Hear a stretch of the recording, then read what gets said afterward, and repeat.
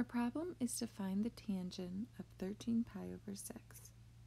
To solve this, we will be using a unit circle.